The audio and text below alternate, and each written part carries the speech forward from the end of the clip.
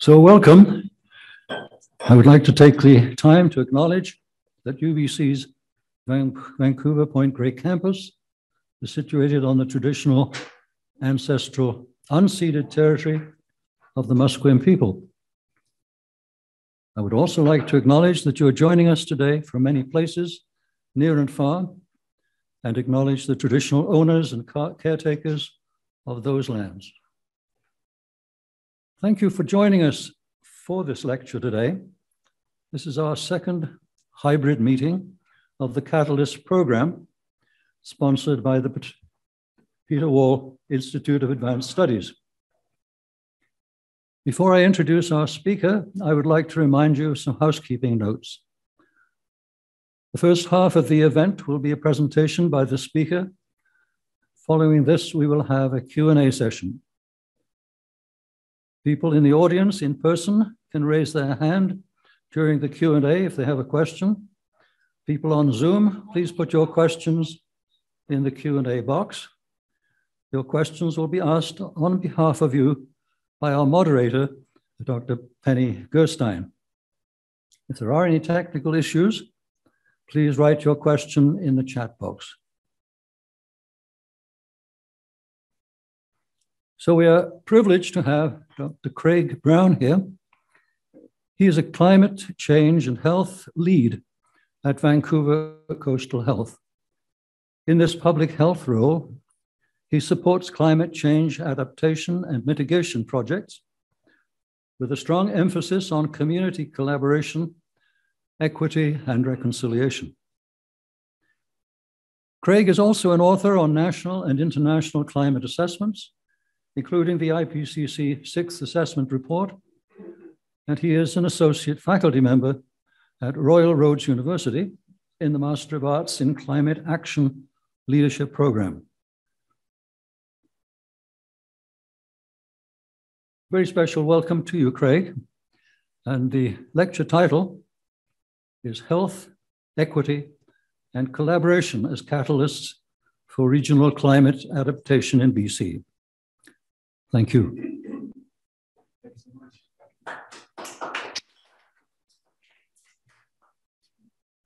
Thanks, everybody. Very nice to be here. And to those of you online. Thanks for the nice introduction, Olev. I appreciate that. And we'll get into it. I'm kind of speaking from two different roles, which Olev mentioned. My role at Vancouver Coastal Health as a climate change and health lead, which is very much a practitioner role. And I'm also an associate faculty at Royal Roads University and have participated in these knowledge assessments, which puts me in touch somewhat with the researcher. I'm not an active researcher per se, although as I was discussing at lunch, we do have many topics that we're looking forward to diving into. So to start, we'll start with a discussion of Canada's National Climate Assessment, which I was a coordinating lead author for the British Columbia chapter and for the Cities and Towns chapter. I started as the CLA for the Cities and Towns chapter and ended with an additional role on the British Columbia chapter, which is a story I'll tell another day. But for those of you that aren't familiar, sorry, there we go. This is it's a national project overseen by Natural Resources Canada. Happens every 4 or 5 years, and it kind of mirrors what the IPCC does, but at a national level. They've broken things down in ways that I'll describe on the next slide. But what it is it's meant to be a knowledge assessment that produces, the words they use are credible, useful, and decision relevant products, i.e. chapters, for a variety of users across Canada. So it's not a policy prescriptive process. We as authors were encouraged never to use the thou shalt language, but certainly to lead the horse to water and to provide a lot of different examples of impacts, but especially examples of adaptation, best and promising practices. And so, again, I'll speak to the British Columbia chapter, and which is situated within, it's the star in the middle of the screen there. And I think all but one of the chapters, the northern chapter is still yet to be released, and the regional perspectives report Many of you will be familiar with Canada's Changing Climate Report, which came out back in 2018. The national issues, regional perspectives, and the health assessment, like I said, largely released, and everything's on changingclimate.ca. The exciting thing, for me at least, is this Indigenous Resilience Report that's coming soon. I think we're within 3 or 4 months of that, and that'll be, all of our chapters were encouraged to have, an Indigenous-led and Indigenous-focused component, but this is a completely standalone process. It's been underway for a few years, and so we're all kind of waiting with bated breath for that. Just very quickly, it's a big team that put this together. Just like my role at Vancouver Coastal Health, I'm part of this nexus of amazing people. So I was one of those 17 coordinating lead authors, but supported by many other authors and a ton of expert reviewers. So the process for developing these chapters, as you are all no doubt aware, is iterative, and we consult experts in deciding what our key messages are going to be. And we went out for one big formal round of feedback that has just like the IPCC, it has a transparent response. You're meant to collate all the responses, and those are publicly available. Okay, so the chapter itself, which I'll go into a little bit of detail on, it's focused on impacts and adaptation. It's based on, like I said, the section authors, and it's situated within that large constellation of the national assessment process. What we did early from the beginning is a guy named Fred Lipschultz from the US, who's been part of their national assessments, was really, I think, correctly adamant that we focus on key messages in a process like this and write around the key messages. And so early on, we kind of surfaced those through expert engagement and decided those key areas that we were going to focus on. The nice thing I think about the chapter is that it includes a case story. We call it a case story for each of the 5 key messages, which is, it kind of helps us to bypass being rooted just in the literature, because we could just collect a story from, say, a practitioner that hadn't been published and include it. So it was a nice way to augment the published academic and gray literature. So our key messages, the 5 that you see on the screen are not meant to be exhaustive. These aren't all the issues that are faced in British Columbia, but they're the 5 that the team, when the chapter was created, decided to focus on. And I'll go into a bit of detail on the first 3 relating to Indigenous adaptation, impacts and adaptation, the flooding message, and the final message. I won't speak to forestry and agriculture just for time constraints, but also it's really not my area of expertise. It's quite far afield from what I'm keen to speak about. So there's plenty of information there, and I can always put you in touch with the authors if there's interest.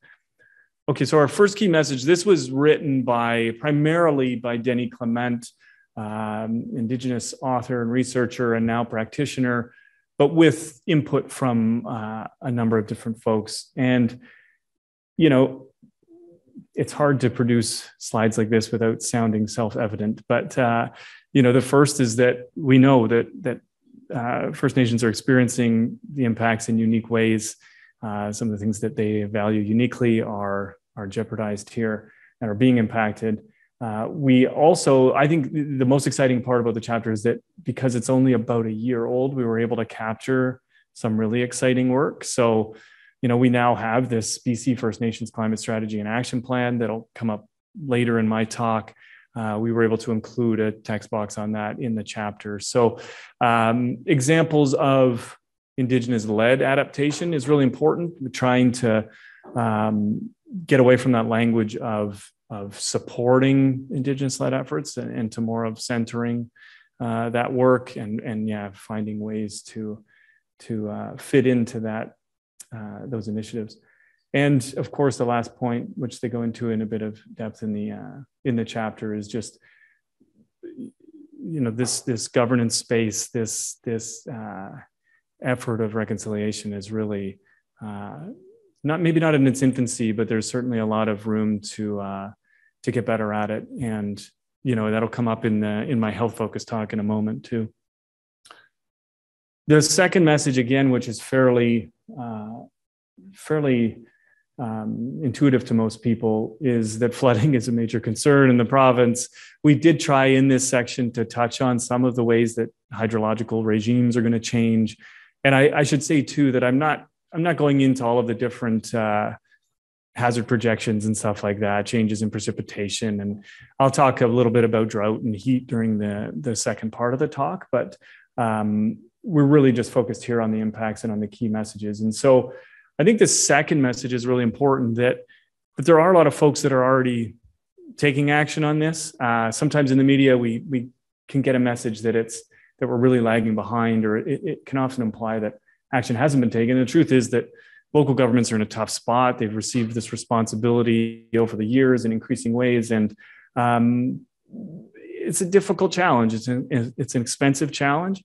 And I think that some of the bullets in the third point there about overlapping jurisdictional mandates and the like are really important, and they do get fleshed out in the chapter. And so again, I think, flood risk governance as an area of academic practice is fairly well established. I still think, again, there's a lot of room for innovation.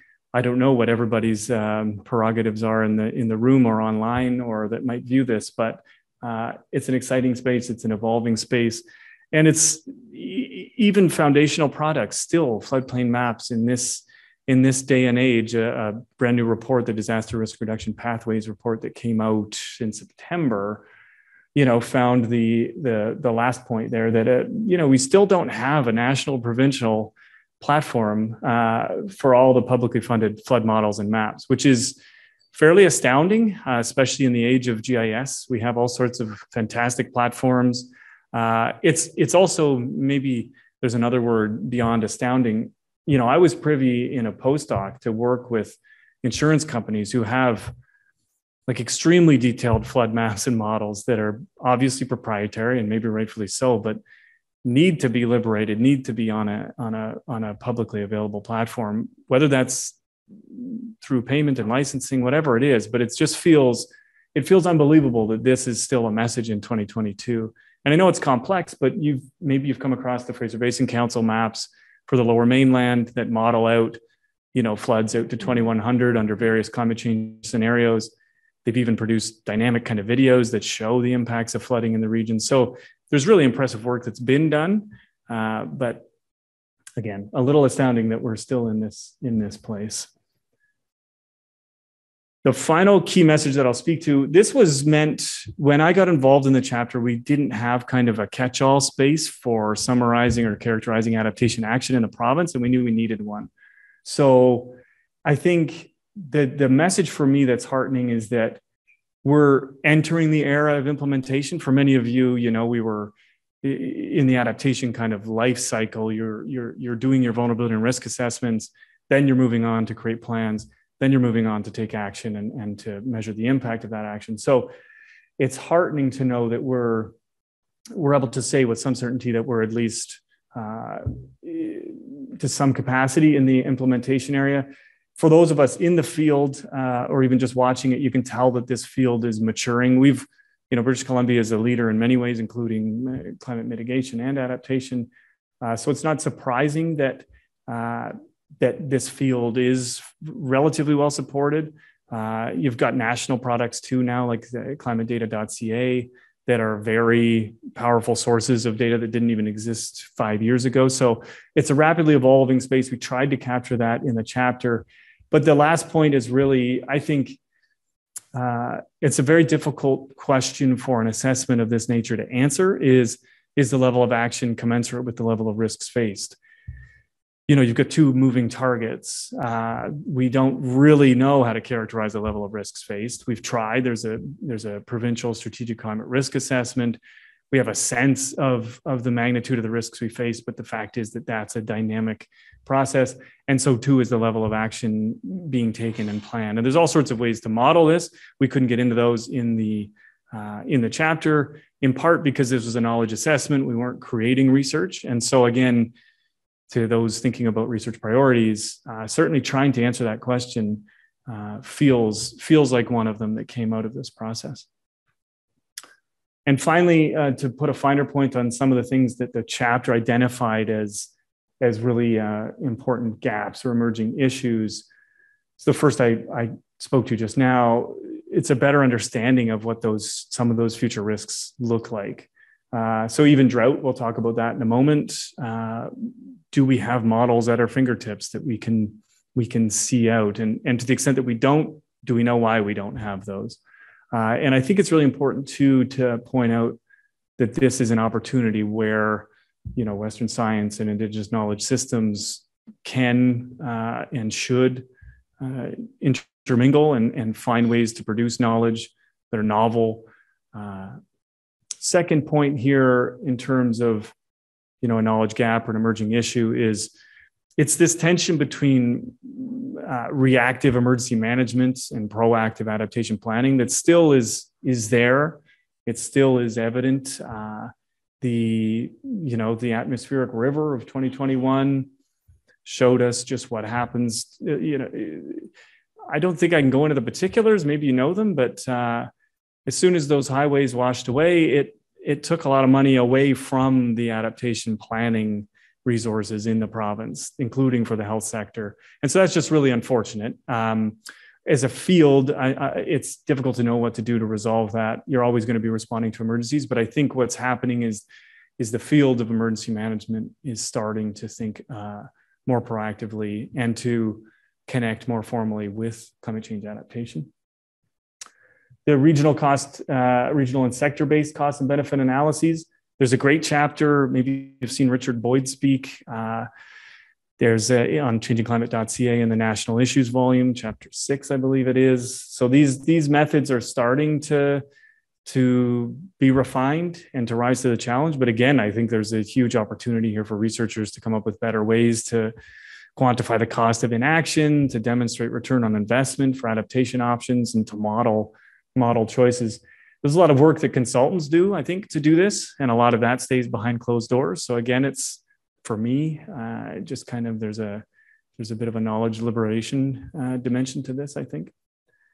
The last couple points, I think it's an essential role of Indigenous leadership and knowledge and adaptation. That's what came up more than a few times in this chapter, is that we can't do this as a province, for example, certainly as a country, if we're not also doing reconciliation effectively, whatever that means in different contexts. And I'm going to speak to the last 2 points in the context of my climate change and health role at Vancouver Coastal Health. So I won't go into those now, just to say that effective collaboration, governance, coordination, and monitoring and evaluation were identified as kind of these emerging issues or these key areas that we need to address going forward. So that kind of concludes just part one of the British Columbia chapter within the national assessment. I'll talk now about my day-to-day role at Vancouver Coastal Health, but specifically, again, trying to tie it back to what could be some research priorities and trying to put a finer point on just the nature of the climate emergency from a health perspective. So Vancouver Coastal Health is huge. There's one of 5 regional health authorities plus the First Nations Health Authority that serve British Columbia. It's somewhat unique in Canada. We provide all those hospital services, everything that you would conventionally associate with a health authority. I'm speaking from the lesser, sometimes considered branch of public health, which is really primarily concerned with protecting health in the community. And that's, climate change work is taking place across all of these different areas to one degree or another. But for us, public health is a really valuable entity in this effort to make communities resilient as the climate changes. We operate in a pretty complex environment. We've got 14 First Nations and several Métis Charter communities that are part of our health region. And so it's been a very kind of edifying part of my role is working on building some of those relationships and figuring out how best we can serve those folks, those communities, how we fit in the constellation with First Nations Health Authority, with the province, with community delivered health services. So it's been, again, really an enjoyable part of the work and a challenging part. So I mentioned this at lunch, but climate change and health adaptation, if we're going to call that a field, and it increasingly is a field, was really kickstarted by this federal program called Health Adapt, which funded 10 health organizations across Canada with 3 years of funding They could create positions and hire staff. They could hire consultants. It was a variety of projects were done with a variety of different foci, and ours out here, Vancouver Coastal Health, we were partnered with Fraser Health and with Health Emergency Management BC. I'm not going to go into too many particulars of the project, but this is just the kind of the origin story. And I think it's really important that Health Canada get credit for kind of kickstarting this. We sometimes wonder how these fields of practice take shape, and this was an important part. So our project essentially had two dimensions, which was to do a climate change vulnerability and capacity assessment for the health region. And the second blurred out part is to produce a strategic plan, essentially. So not rocket science, but what I can say is that climate change and health vulnerability assessments or vulnerability and capacity assessments, this is a fairly nascent methodological space. There was some guidance from Health Canada and others, but we were really out on our own. It was quite difficult to figure this out. How did you want a question? Yes, but step by step, I think the ways to apply this in a public health realm or within a health authority was difficult to kind of, especially with the guidance I suppose we had received. Maybe we save it for the Q&A. I'm happy to chat about it now too. At any rate, they're completed, which is nice. We're happy to be on this side of the process. We were continually figuring out how we can represent the findings of this. We're always in a public health role. We're in a difficult spot with knowledge mobilization. We're always considered with how to get the message out. And so this is just an example of one of our graphics. But what we've been able to do is build on this even recently. So we're now responding to requests for information around climate change and drinking water. We've been asked to present several times this fall on this.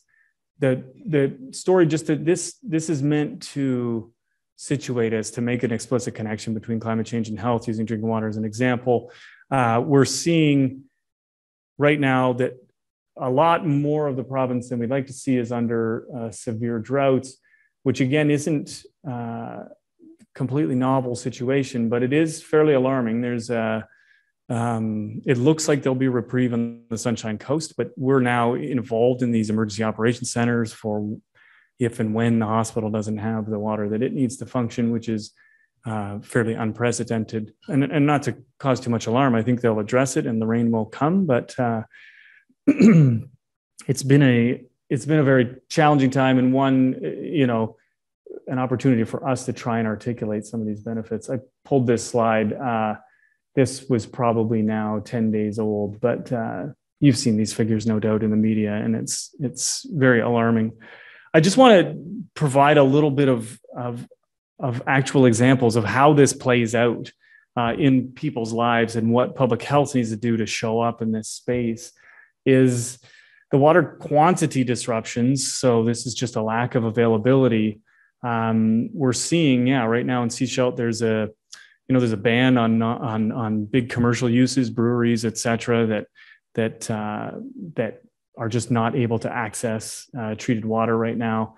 But it's also these exposures that can happen as a result of drought conditions. So we're all worried now in developing messaging around the first rains that are going to come. We hope they're not severe, but there's obviously there's risk of higher pathogen loads that can contaminate rivers, lakes, other water sources. There's also just the stagnation when this water is not moving as it normally does, can lead to some of these vector-borne diseases.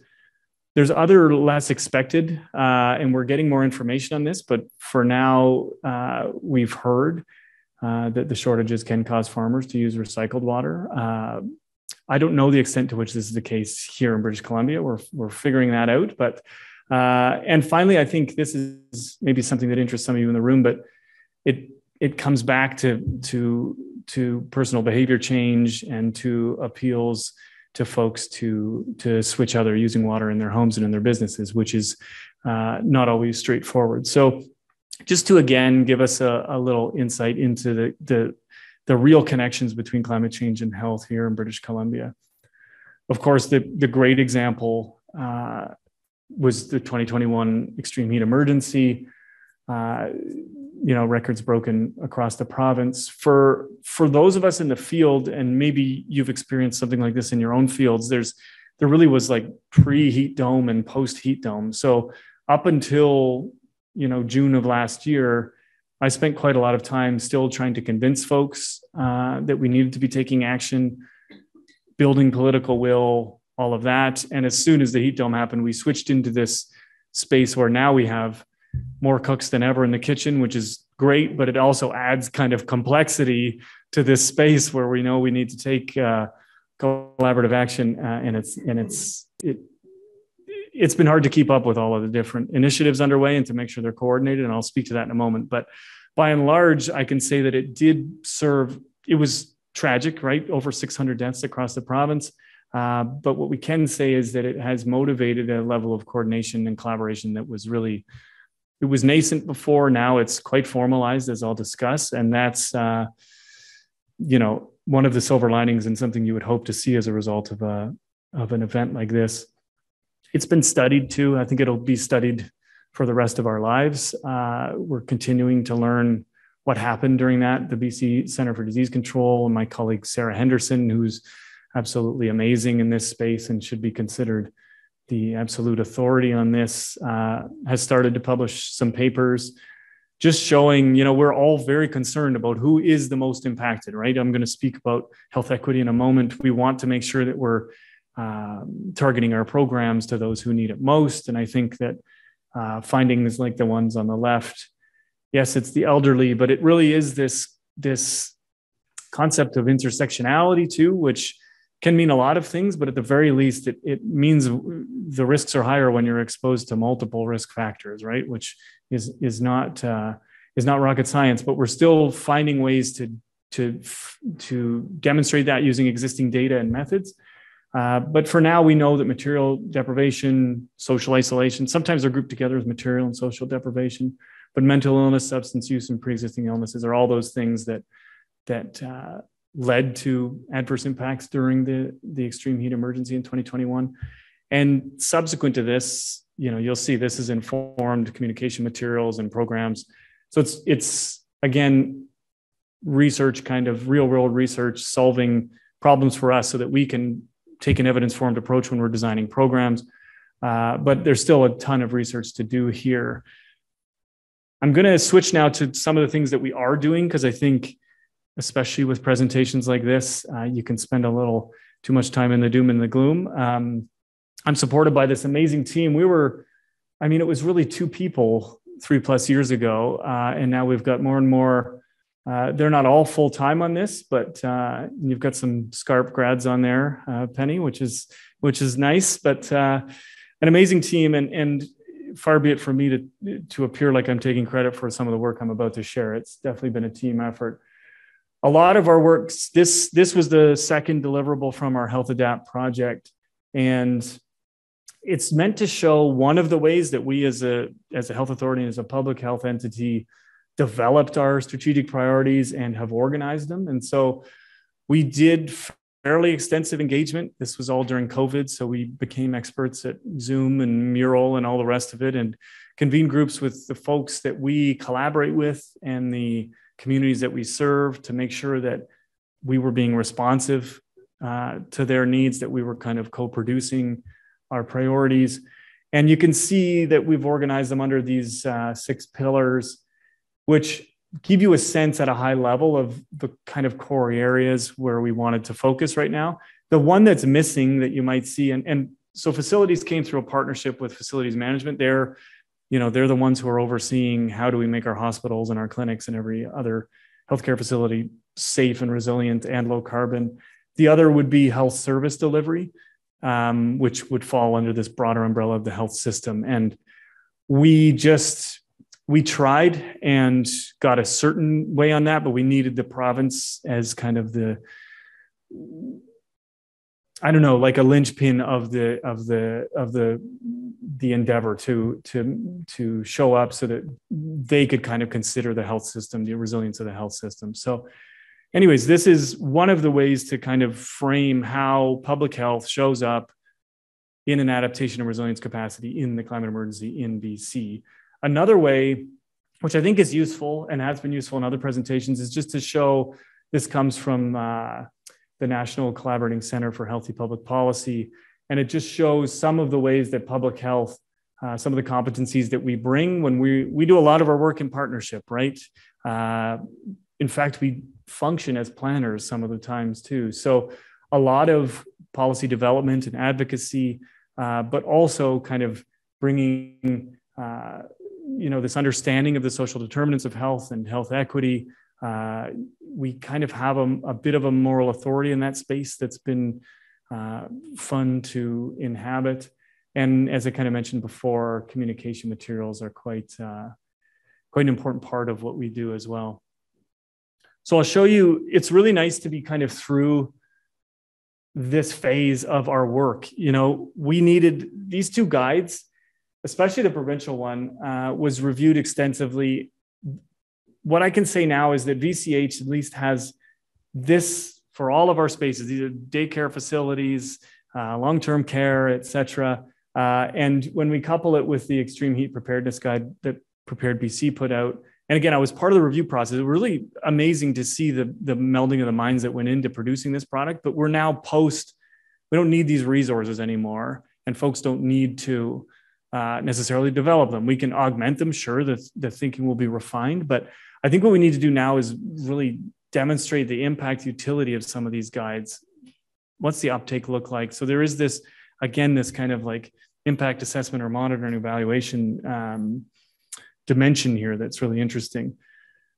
One of the other ways, if we go, you're not meant to be able to read this slide, but this is just a snapshot of our public health surveillance kind of dashboard that we see internally, which starts to show where those emergency department visits are originating from.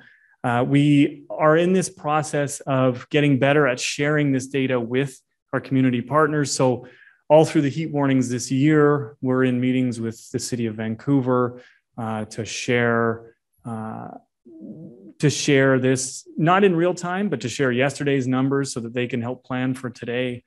There's a real opportunity here, though, to disaggregate this data, to see who is most affected, to see, we're working on a partnership with BC Emergency Health Services, which is who oversees the ambulances, to see where ambulance calls are originating from. The point of this is to say that we're down the road on monitoring in near real time the health impacts of climate change, but that we're not at the place where we need to be yet. And so again, a role for health researchers and others to kind of drive this work. And explain why there was so many more visits in the middle than earlier when you have similar peaks. Say it again. If you look at the graph, yep. You have quite a nice peak earlier on, but it doesn't really affect visits. But then later on, here. Yeah, that's a really good question. No, I don't know. I know that what we talk about on media coverage of the heat dome. That's no, like. I think you might find that the cause for the visits is the heat dome. Is the coverage, tuning people into the fact that they might be not feeling well. That could be. I think there's also this kind of accumulation that happens where. There is, but the earlier research shows that occurs over 4 days and then dissipates. Yeah, no, and it's a great question. This is when I wish I had my colleague Michael Schwant here, the public health doctor, because we would dive into this. But I'll get back to you on that. Okay. Yeah, absolutely. Okay, some of the projects that we've developed in the last year or so, what the extreme heat emergency kind of triggered among many of us was this need to do seasonal readiness planning across all of our programs. So we knew, I think, when we show up to support communities that they're going to ask us what we're doing, rightfully. And so these seasonal readiness plans are now in place for all of the core kind of service areas at Vancouver Coastal Health. These are the projects that are more public health driven. So there's this heat check-in support framework. So basically, BC Centre for Disease Control took the research about who was most impacted during the extreme heat emergency, and produced kind of a checklist and a guide that you can use when you go to a door to do a wellness check. Because I think the key message was obviously there's really no top-down response that's going to save everybody. The social connectedness, neighbors checking in on neighbors is really one of the key strategies to protecting health during events like this. So they produced a guide that got you most of the way. If you showed up at someone's door, you could kind of do a quick assessment as a lay person as to whether they were having a heat-related illness. What we did is took that a step further and said, if you're an organization that knows you want to check in on your community members, we produced some guidance for them to do that. So how do you recruit volunteers? What are some of the legal implications? You know, if you go to a door and somebody doesn't want help, but you know they need help, what do you do? So we tried to create kind of a process that they could use to guide that work. So that's been really exciting. And we've now kind of stepped in as this, you know, we're provided trainings to community-based organizations and also are able to respond to the requests in near real time during heat events. So again, it didn't get really hot this summer. We had a few heat warnings, but this is kind of a somewhat of a new dimension for public health in the context of climate change. We continue to advocate and support for that social connectedness, whether that's partnering with researchers, whether it's partnering with community-based organizations. This is the space that we, as public health, want to get into more. And there's a neat, I say neat because of my next slide that is coming up, but we believe that cool spaces are essential for protecting public health. The City of Vancouver passed this building bylaw that all, I believe it's Part 3 buildings, the larger buildings starting in 2025 require cooling and filtration. Now, you might be laughing because of the article that came out of the Globe and Mail from some of our, you know, we work very closely with Dr. Brower on our maps that I'll talk about in a minute, but this is just, for me, it's evidence of the fact that there's multiple perspectives on this. I right now inhabit the public health perspective, which says cool spaces keep people alive, and that's what we want. I think there's an argument here that closed up spaces with mini split heat pumps that just recirculate indoor air repeatedly could get pretty unhealthy fairly quickly too. Moreover, especially outside of British Columbia, we can't just air condition our way out of this crisis. We need all of those kind of passive cooling measures. What's their point? Their point is that indoor air pollution, yeah. Oh, sure. So the question is kind of what is the authors of the article's main point?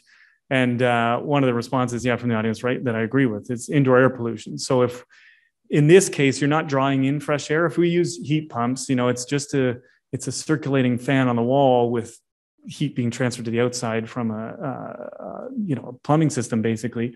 And so you're recirculating indoor air, indoor contaminants build up. You're now exposing occupants. Sure, they're cool, but their indoor air quality is very poor. And so I think that's point one. And point two is probably that air conditioning adds obviously a burden to the electrical grid. BC Hydro says to be thinking about this. And in our province, we have relatively clean electricity, obviously, but in provinces like Ontario, Alberta, cleaner, yeah.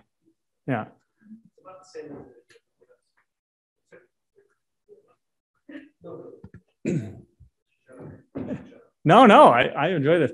The other thing is that the City of Vancouver. Yeah. The City of Vancouver outlawed air conditioning in large buildings for at least a decade. Yeah. Which is like King Canute standing in front of the tide and saying, "I'm not going to drown." Yeah. I really don't understand that. So, is there now integration between the adaptation planning and the mitigation plan? Really good question. And I don't know. I don't know how they think about that internally. We were involved with them when this article came out. We helped kind of craft a response from the public health perspective. My assumption is that they don't think this jeopardizes their mitigation targets. I know. Microphone. Sorry, just one more time. Absolutely. I apologize. No. But honestly, I did a project for the US EPA on this very topic Mm-hmm. in the mid-90s. Yeah. And for us to continue to struggle with this in British Columbia and Canada as a whole, Yeah. it really is mind-boggling. Mm-hmm. And just to make it clear, though, so you're pro cooling, pro. Absolutely. I mean, yes, absolutely. Yeah. We've known how to deal with this since the Philadelphia heat wave in the 80s, mm-hmm. right? And your risk factors were identified back in the 80s. Yeah. So it's been very clear what we need to do, and proactive measures to protect the folks who are at risk haven't been made, unfortunately. Yeah. I don't think this is a research question, it's an implementation and adaptation question. Yeah. And the city has been relatively blind to the question of adaptation and mitigation combined, only focusing on green space and walkable places. That doesn't do it. Yeah. And I certainly, when this came out, I shared some of that frustration. I have to be a little more diplomatic probably right now, but it was, it's yeah. I understand you have to be more diplomatic. Yeah. Okay. This, I think another important dimension of all of this is this equity dimension. And this graphic, which was produced by the Climate Action Secretariat here in British Columbia, it's just a really easy kind of way into this, that health outcomes on the right are determined by all of these mediating factors in the center of this sphere. And so this is meant to kind of tune us in and remind us about how health equity takes shape. And I'm going to speak to a few points here about how we've started to operationalize this concept, which again, I would agree with Heidi there that, you know, equity is not new. I think equity as a concept that permeates all of our work is somewhat new. And equity as a how do you actually do it question is certainly top of mind for a lot of folks. So here's the partnership that started with Dr. Brower from UBC. He had a doctoral student, Jessica Yu, who was able to do an extensive review that talked about the various factors that made somebody susceptible or sensitive during each of those four hazards at the bottom of the screen. And through a variety of principal components analysis and others, produced these indices, vulnerability indices for each of those four hazards. We inherited those maps, did a whole bunch of engagement on how best to mobilize that information. So now you can, you know, with each of the maps, they cover 3 health regions now: Vancouver Coastal Health, Fraser Health, and Interior Health. Soon they'll be across the province. They're not perfect, but what they do is they provide a snapshot of which parts of a community are most likely from a health perspective to be most vulnerable during one of those hazards. Maybe arguably more importantly, what they do is they start that conversation. They force that conversation about, yeah, but what about the building in this area where it doesn't look vulnerable? Or what are we going to do about this? So it's fascinating research, highly quantitative. I like this spatial element, and now we're integrating with GOBC and some of their spatial projects and data sets. And so I think this is going to be a product that really evolves and that we're quite excited about. But for us, it was a first step on operationalizing this concept of equity, figuring out who was likely to be disproportionately impacted during an event. We've done some correlational analysis to this. So our model is on the left, or the model is on the left, and some of our actual health impact data is on the right. There's much more work to do. Our public health surveillance unit, which is our epidemiologists, they spent a lot of time doing COVID-related work. And so we're still just playing catch up as a health organization. But it's nice to see the model kind of bear fruit. We're not that surprised. Again, for us, we're interested in its evolution and in how it actually influences policy. So we wouldn't necessarily say use this map on the left to decide where you're going to put a cooling center, but certainly it could be part of the suite of information that you use during that process. So the dark red is more severe. Yeah. Okay, and so why is it I think I'm loud enough. Why is it concentrated on the east side of the city? So it'll be concentrated there. That's where you're going to have more folks who have those various risk factors, whether it's vulnerable. Exactly, yeah, and who would lack, say, poorer quality housing. All those factors combined in a way that's like a little too complex for me to even explain. It produces that index, which has 5 quintiles, and so the darkest ones are where folks are most vulnerable. And you see it kind of plays out to how your intuitions would be across the city.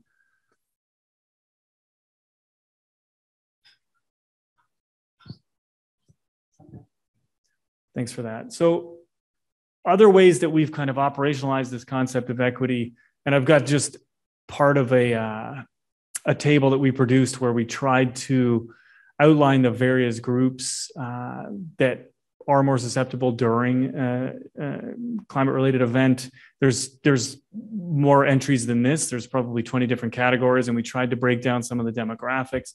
But on the left, there's a few things I'd talk about, which is, we're committed as a public health entity to this continual learning. So that means staying up on what's happening in the research, trying to wrap our head around how to properly characterize disproportionate impacts. It's not as easy as you would think. The second point is really exciting, and we're starting this process now, which is there was an article produced by Human Rights Watch after the extreme heat emergency of 2021 that was pretty scathing critique. I don't agree with all of it, but that the health system failed, especially folks with disabilities. And so whether or not we agree with that or not, there's also this movement to better engage folks with lived and living experience to understand how, how they experience something like the heat dome, and how we could better support them. And it might not be ways that are intuitive for us. So we're taking this CLEAR project, the Climate Change Lived Experience and Resilience Project, and figuring out ways that we can now build a capacity to engage directly with folks with lived and living experience from different affected populations, as well as the organizations that serve them. And so again, it's kind of making sure that we're hearing it directly from those that are impacted so that we don't develop programs that are removed from their priorities. And this, for us, if you think of equity as having those cursory kind of 2 dimensions of inclusivity and decision-making and fairly distributed benefits, I think it helps us in both, but certainly in the inclusivity during decision-making. And finally, we're continuing to figure out how to put an equity frame, so-called, on our implementation decisions. And we've really just entered the implementation phase of our work. So this is, again, something that's starting to evolve. But for us, because we're in such a big region, we have a lot of rural and remote communities. We knew at the beginning of the Health Adapt project, for example, that the Central Coast, which is home to 5 First Nations, cities of Bella Bella, Bella Coola, and others, doesn't always get the same amount of attention as some of the other areas within Vancouver Coastal Health. And so we were able to there just prioritize. It wasn't in a very rigorous way. We just knew that we wanted to send some of our resources that way and spend some time working in that area. So again, just other ways that this plays out. I've just got a few more things left to cover. There's the role of a health authority in reconciliation. You saw we've got 14 First Nations within our health region. We work closely with First Nations Health Authority. But what we've done is we've sought to include Indigenous knowledge in our assessment of our vulnerability across the region and our capacity. So there's dozens of Indigenous-led initiatives, that are reflected in our capacity assessment. We've, even now, again, I'm really focused on the drinking water piece because that's something that we're all talking about in the next little while, is this co-governance. So we need to make decisions with First Nations about bulk water sourcing, about drinking water systems, about regulation and enforcement. So that's kind of an exciting piece of this. And I'm as soon as I can, getting in touch with the folks who oversee the BC First Nations climate strategy and action plan to figure out those health-related actions that we can implement. Because this is a kind of a neat, again, in that co-production model, we're often in contact with entities for whom health is not in their direct control, for whom health service delivery is not their primary mandate, but in partnership, we can kind of resolve that for them by doing the actions that they need done. And the same kind of works in reverse too. How are we for time? We're a little after 2? No. Oh. It's before 2. Okay. Yeah. Okay. So just a few more. So the health system piece is really important. And I just want to flag some of the work that folks at the Ministry of Health are leading, including a baseline assessment of health resilience that uses this resilience assessment framework from the World Health Organization. Those results aren't public yet, but the work has been done. There's a ton of action happening, in part through funding from the Climate Preparedness and Adaptation Strategy. So it's $13 million, which isn't a lot for a number of health entities to try and develop programming with, but it's certainly a step in the right direction. For us, a main piece of I guess a main motivating force and accountability dimension of this work comes from the coroner's report that was released after the extreme heat emergency, which lists a number of actions. For example, exploring air conditioners as medical devices. What would that look like? What should that look like? Should people be allowed to apply for, based on their vulnerabilities, to have a temporary air conditioner delivered to their home for the summer, or whatever that program is going to look like? The program is being researched and kind of developed right now. So it's exciting. A lot of other recommendations came from that report too. One of which was BC HARS, which is our heat alert response system. This is when I first put up that heat dome slide with all the various records being broken. This is one of the things that gives me a lot of hope, is that this is a group now that works during the off season, but during heat events, you've got Environment and Climate Change Canada, Emergency Management BC Center for Disease Control, all the health authorities, local governments, et cetera, that are at the table deciding. They're getting information about forecasting. They're deciding if an extreme heat emergency is likely to be declared, what that looks like regionally. And to me, it's emblematic of a fairly sophisticated level of coordination between entities that weren't always as well coordinated. So the heat alert response system was absolutely recommended by the coroner's report, and it worked really well this season. There's a lot of after-season debriefs that are happening right now, but for me, a big success. One of the things that comes out of working in a space like this, I think, is the difficulty of figuring out how we all fit together. What should the province be doing, and what should Environment and Climate Change Canada be doing? What do we do? What do the local governments do? And so there's that complexity. Then there's also this, I feel like people have a predilection, whatever the word is, for collaboration before coordination sometimes. And so we're kind of over collaborating sometimes. I think our kind of motto right now is coordinating before collaborating, just to make sure that the various folks in these systems know what each other is up to, eliminate redundant work, and to then collaborate when it's needed on certain projects. And it's been really key, especially in the Indigenous context that we work in.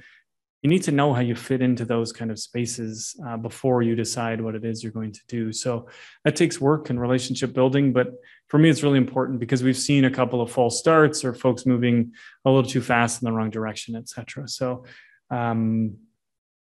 role clarity, one of my main pieces here. There's a lot of things we're hoping to continue to develop our expertise on, and that the health sector is taking quite seriously. There's all sorts of resources now around the mental health impacts of climate change. They're still not very well understood, especially not from a data kind of driven perspective.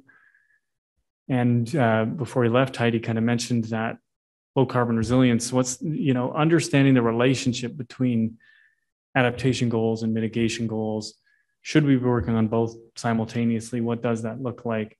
As well, I think there's a huge opportunity for the health sector to demonstrate the co-benefits of a variety of policy choices, including housing, for example. And yeah, I think partnerships with community drive our work really strongly. We're especially now partnering with smaller community-based organizations. They're really the conduit to the people that we serve. So this has been a very fruitful kind of line of practice for us.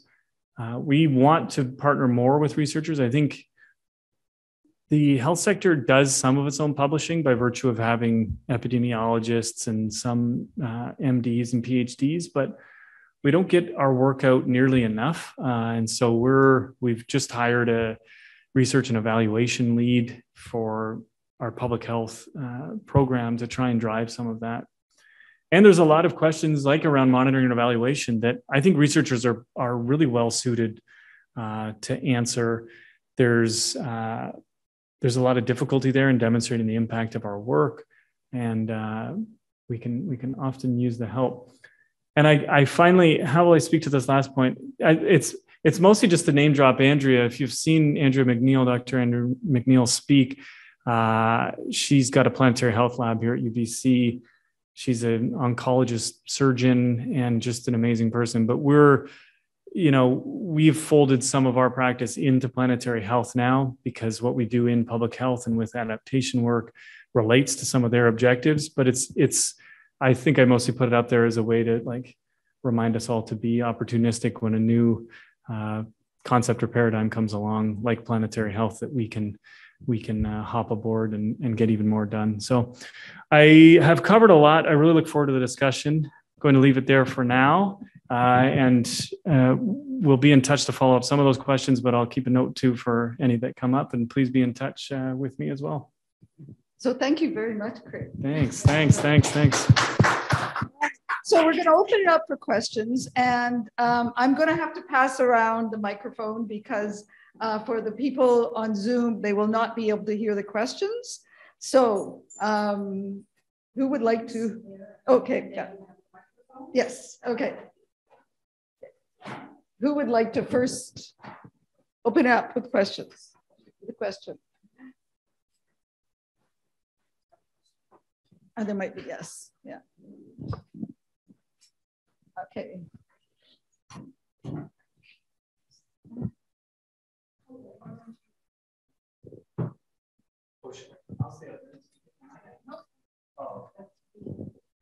My question is related to mental health and climate change, and especially what I've observed in two populations, young people and Indigenous people, both for good reason. And I'm wondering, my observation is that anxiety, of course, is a major component of the mental health response to climate change and hugely problematic.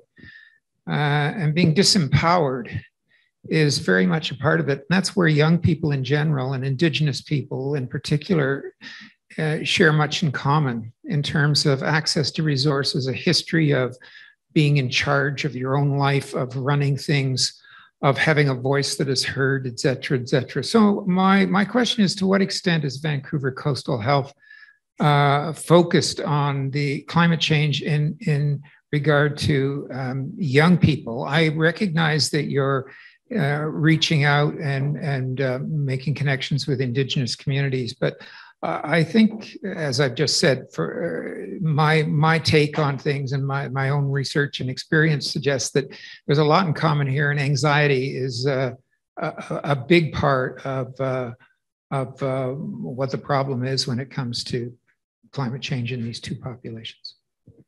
Yeah, it's a great question, and I think it's a big challenge for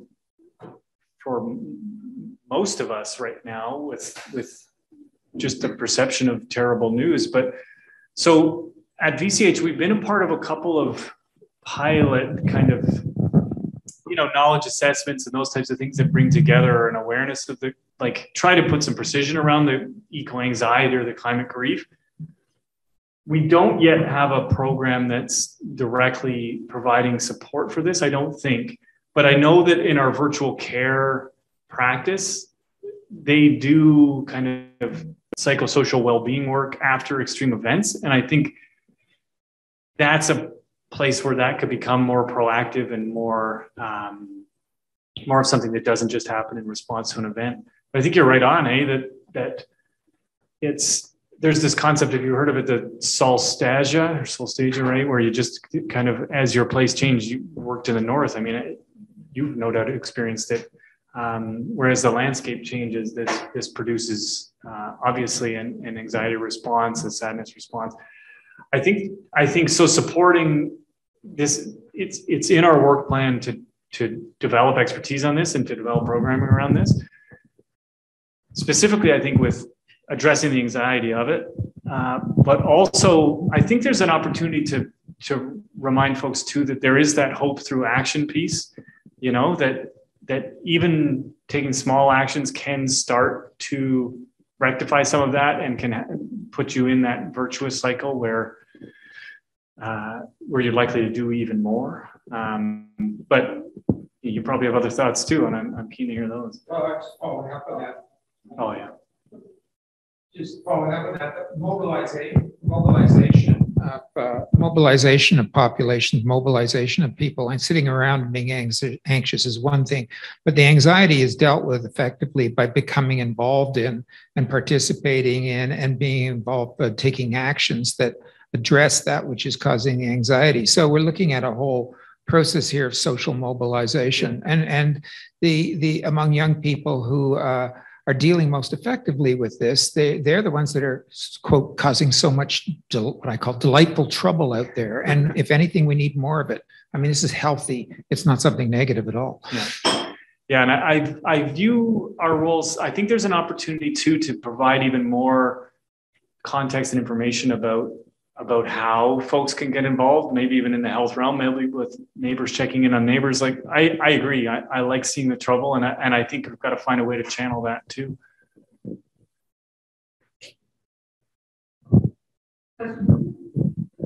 Just to follow up on the last one, absolutely, it's an enormous issue. Climate anxiety amongst youth is now well documented and a serious problem. The greater problem is, of course, much of this lies at the level of the schools, not really VCH. But are the schools at all aware of this? Absolutely not. The climate change education in our high school, all the way up our whole school system, is woefully inadequate. And I have no idea what to do about that. We can wail and squeal as climate scientists, but it's very difficult. Sorry to be negative.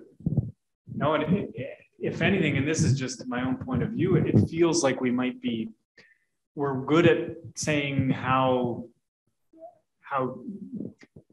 challenging the future is, but it's really, I think the power does come, and you don't want to blow smoke, you don't want to provide kind of solutions that don't matter, but I think maybe that part is missing too. And I know we have partnerships with schools, and there's just so much work to do. It's not at it's not something we talk about all the time, but I agree with you. It's all hands on deck for this, for sure. So thank you, Craig. You've thrown an awful lot of information at us, and we feel informed. I'm glad to see that the public services are acting on our behalf in such an active way. But I have an insidious kind of question, which is not meant to be cynical. Every time we have an extreme event, absolute chaos seems to reign in this province. And I wonder, what is the objective evidence that we as a province are ahead of the game? My comparable level of information comes from Switzerland and Austria, which suggests that they don't seem to collapse when any extreme event occurs. No, there are obviously exceptions to that. What I would like to ask is, what evidence do we have that we are clearly ahead of the game in BC? It's a really good question. I think to the extent that I made that claim, it would be probably nationally, but I think we do fall apart. I think there's only evidence, like the atmospheric river and the attendant flooding and debris flows and everything that happened last year, the impacts to the highway system. I think it showed just how vulnerable those systems are. And I think the amount of resources that are going towards those recovery efforts, I said that takes away from other proactive planning that could have taken place. So yeah, I don't have that evidence. And in fact, I probably agree with you more than I had implied earlier. Yeah. Thanks, Craig. Your team is both quite large and has been very energetic, and you've given us a lot of insight into what they're doing and what you're doing. But it occurred to me to wonder whether there are similar teams working in Fraser Health and Interior Health and Northern Health, and you're nodding, so I take it that there are. It's starting. It's starting.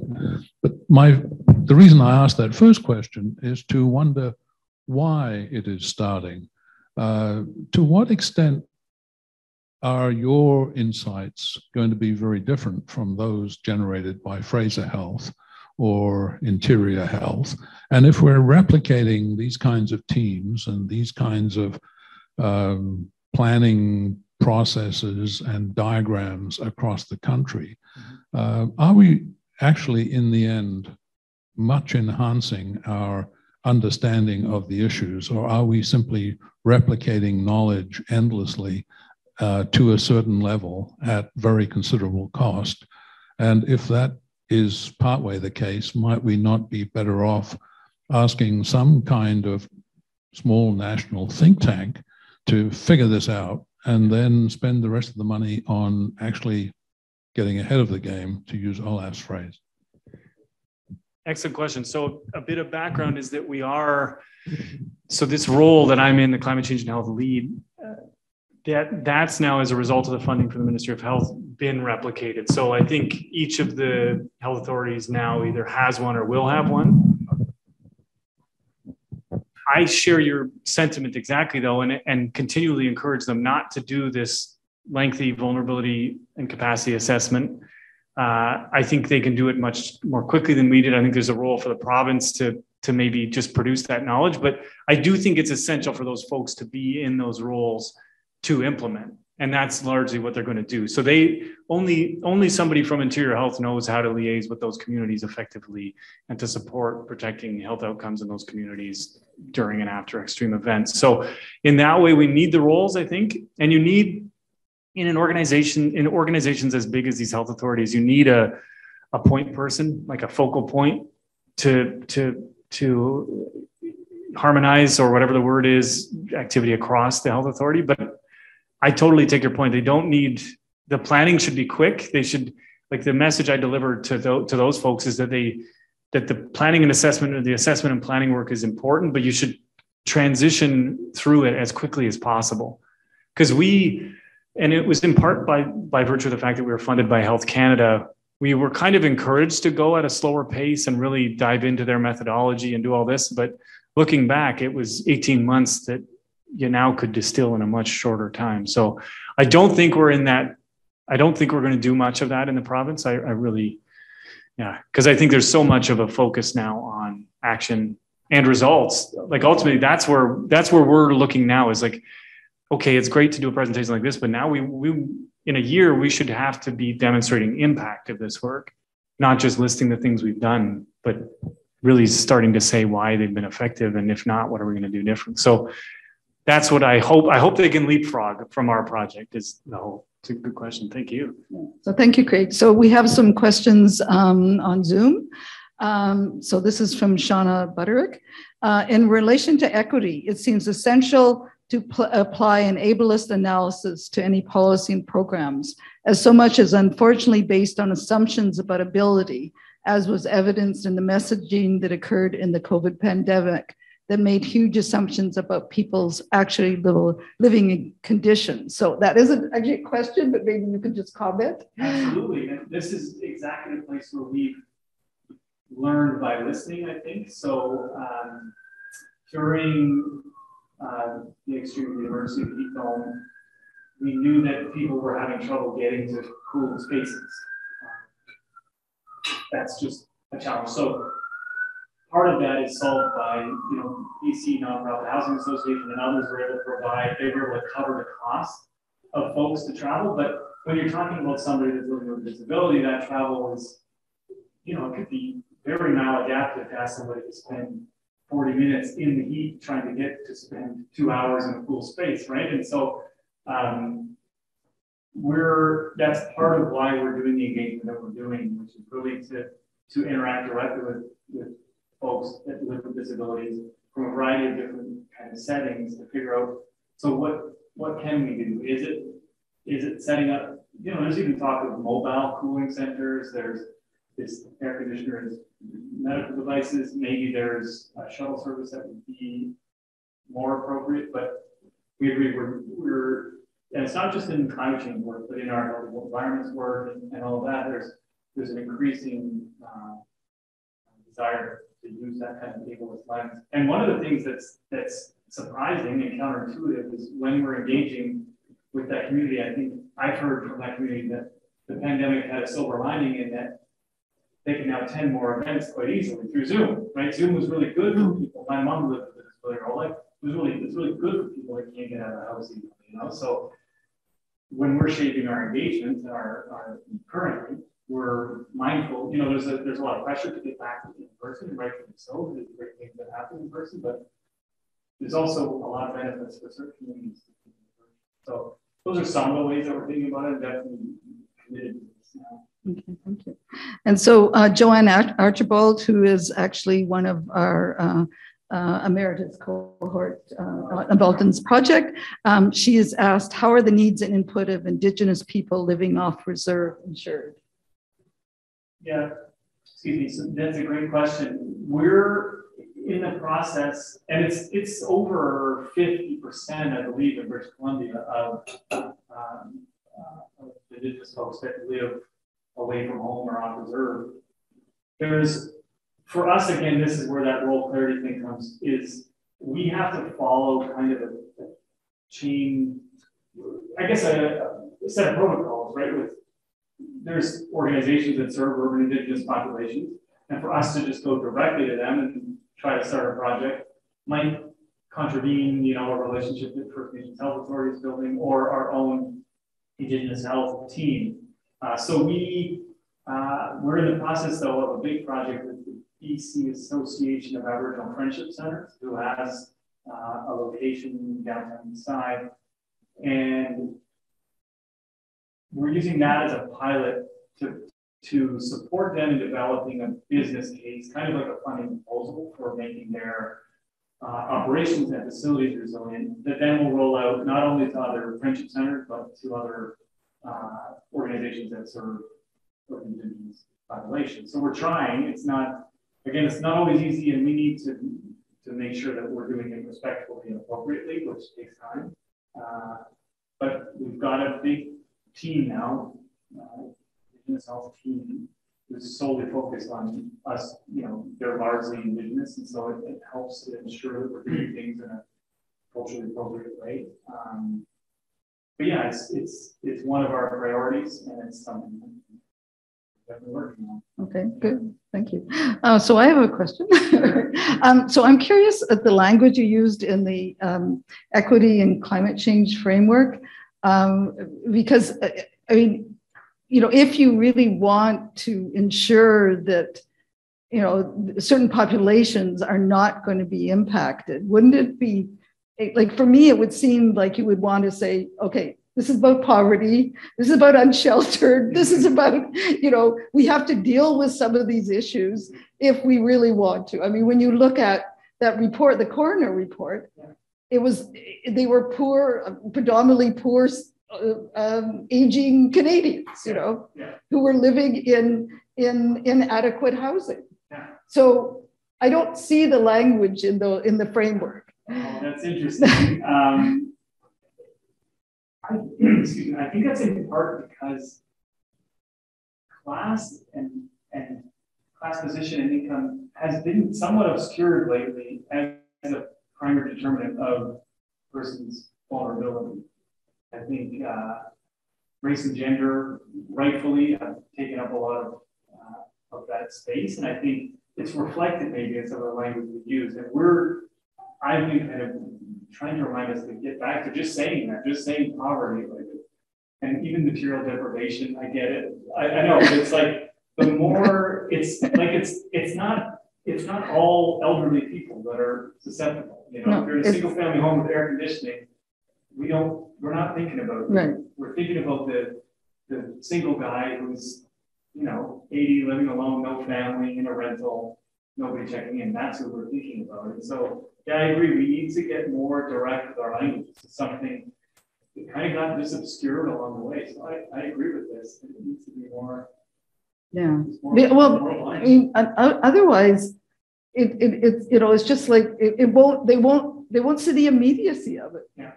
I mean, there are things that could be done. Yes. So. No, absolutely. And I was talking to Penny before. I'm relieved I don't have to work on the wicked problem of housing, but it's obviously part and parcel with climate resilience as a goal, access to housing. There's one interesting anecdote, which is that during the heat dome, deaths were far lower in the downtown east side than we would expect, but that's because they're so supported, socially, there's more close contact with the health setting, etc. But no, I agree. We need to do much better. Right. Okay. So, any other questions? Okay. Oh, yes.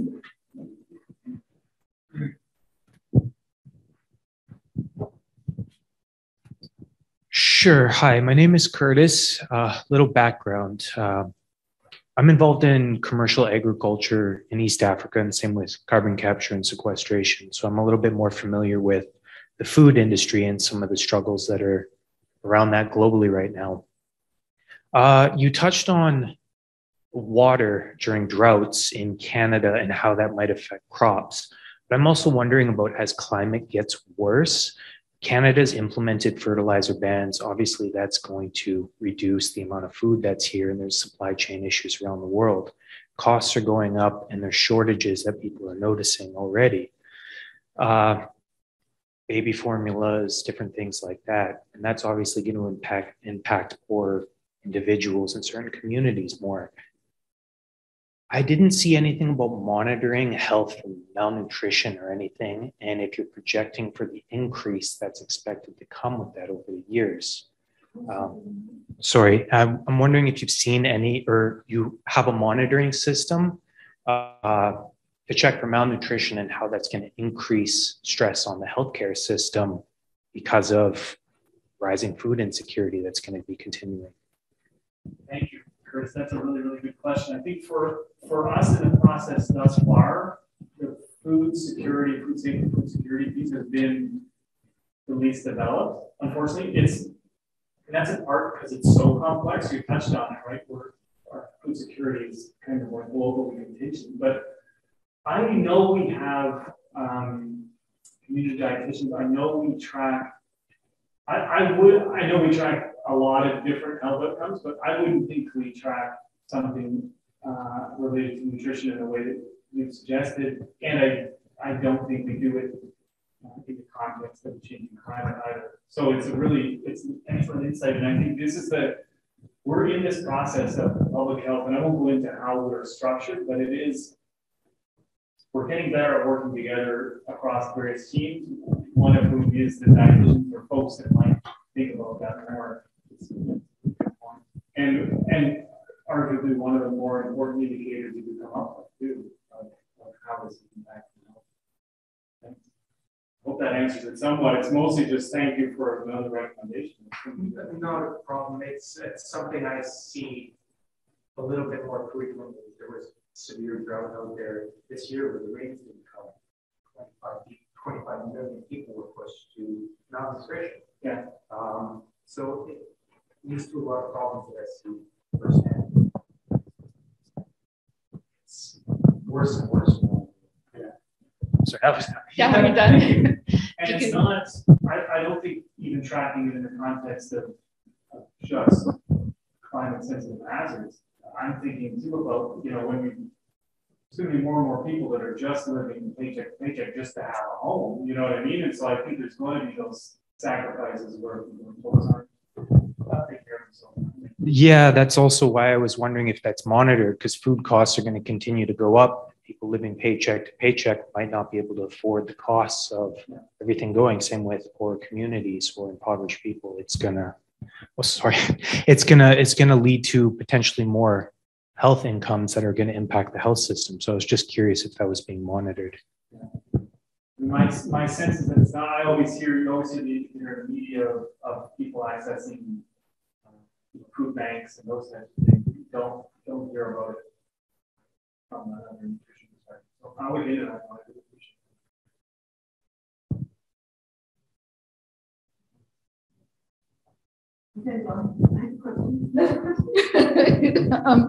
So I don't know. I mean, I've thought about this, and I'm not sure how you would go about looking into this. But one of the things around communities that are low income, that there is a lot more sharing. There's a lot more kind of recycling. They're using up things that are found in whatever. And so is there any way that you've thought about doing that, of demonstrating that these communities are not a drain on society, but they're actually doing what we really need to be doing as a whole society, and they've been doing it for a long time. I mean, but that whole thing bothers me though, because then that means, we're not sort of addressing their needs, but we're just sort of, it may be paternalistic sort of. Yeah. So it's a complicated thing. No, so. It's really good. So here's how I think about it. It makes me think of, like resilience as a concept would be double-edged. And I have a colleague, Lily Lopa. She's amazing. I know her. Oh my gosh, she's so smart. But she shared an example in the course of World Roads recently about I think it was a chief, but maybe an elder that she was working with who really urged her not to call them resilient, because what that means is now you can just stop giving us resources. Yes. Like, okay, you're resilient, you can take care of yourself. But on the other hand, I think that lots of communities, poor communities, marginalized communities, like even just social connection,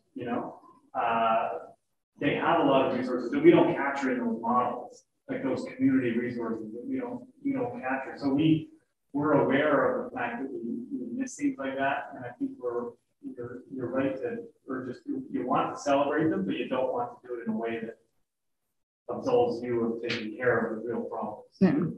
So it's another point well taken, and this is, I hope all of these don't sound just like a cop-out. It's really all fodder for things that we will continue to prioritize as we grow as an entity and as this field practice evolves across the province. But yeah, well, there actually is a methodology. It's called community asset mapping. Yeah. So you might want to look into that. I mean, and I think some of your staff might know. But so, is there any other questions?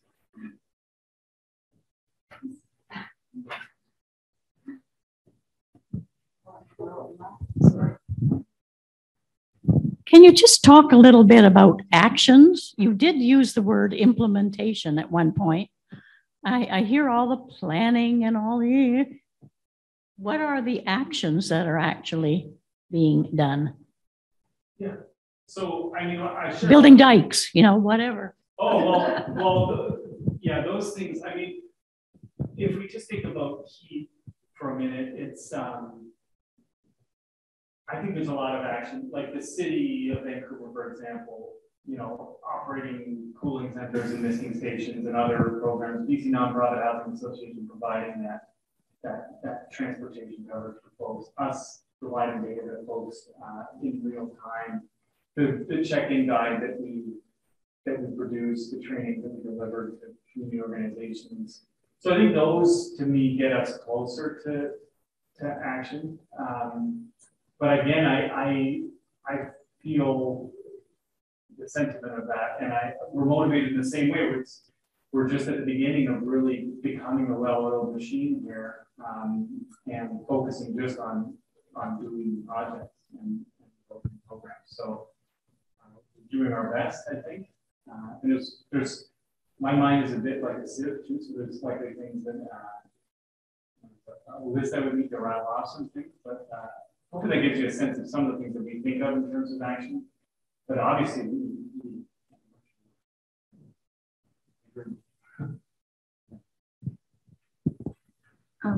so if there isn't any other questions, I'm going to just ask one more question and then we'll end it.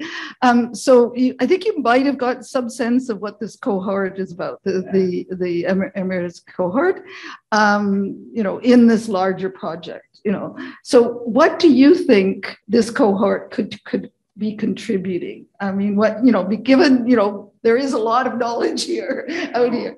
So, how do you think is the best thing that we could be doing? Yeah, that's a great question. I mean, beyond all of the suggestions, and I'm very thankful that it's been recorded, because there's at least a dozen things that I made a mental note of, some of which will evaporate. So I think just in the suggestions you made in our work, I think there's probably an opportunity. I mean, your networks have to be so large at this point that there's potential connections that could be made, especially with active researchers that could maybe answer some of those questions that we just don't have capacity to.